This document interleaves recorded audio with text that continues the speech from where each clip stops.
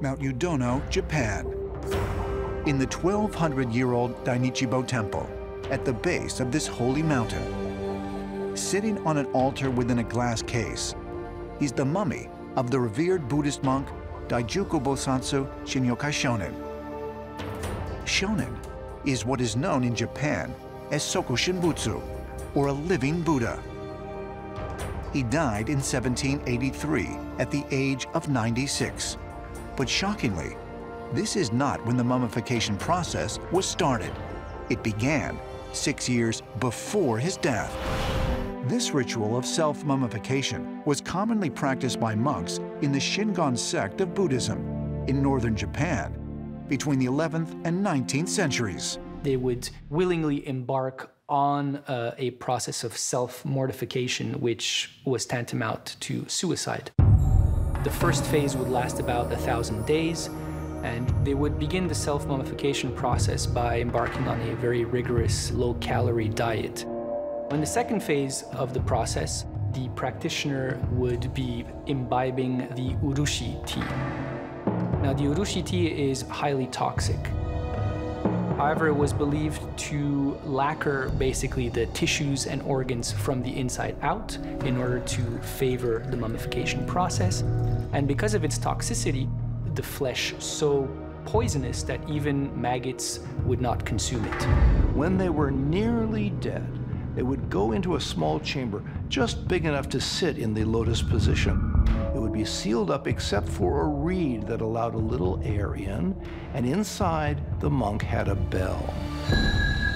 One day, the bell would not ring. The followers would withdraw the reed and seal up the chamber. After 1,000 days, they would open it to see what had happened. If the bodies had mummified, they were considered living Buddhas, and they were redressed in sacerdotal robes and displayed in special temple halls called sokubutsudo. If they had not mummified, an exorcism was performed and they were simply buried. Although hundreds of monks tried to attain Soko Shinbutsu, only 24 are known to have succeeded. But why would these devout followers of Buddha have endured such pain in order to mummify their own bodies? One of the central beliefs of Buddhism is reincarnation.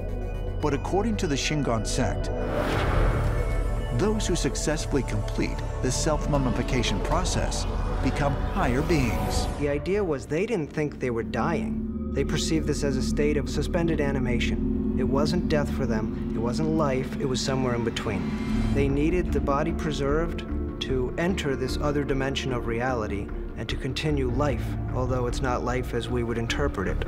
But what did it mean to a Shingon monk to become a living Buddha and transition to a higher realm? Perhaps the answer can be found by examining the life of the original Buddha himself. The historical Buddha was known as Siddhartha Gautama. And he was born around the mid-6th century BCE. He founded the Buddhist tradition, in which he expounds on the path to enlightenment.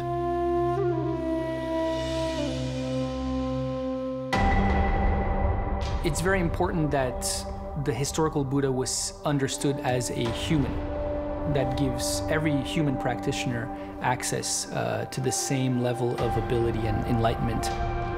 However, he also took on some magical powers that in some ways brought him much closer to a divine being or semi-divine being than to a normal mortal human.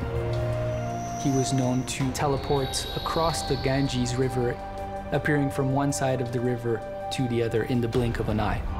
Is it possible that the first Buddha had extraterrestrial origins?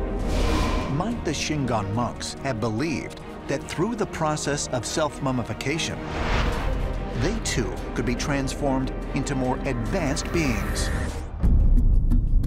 When you look at the life of Siddhartha Gautama Buddha, he would appear to be somebody that we would maybe call a star child, part human, part extraterrestrial.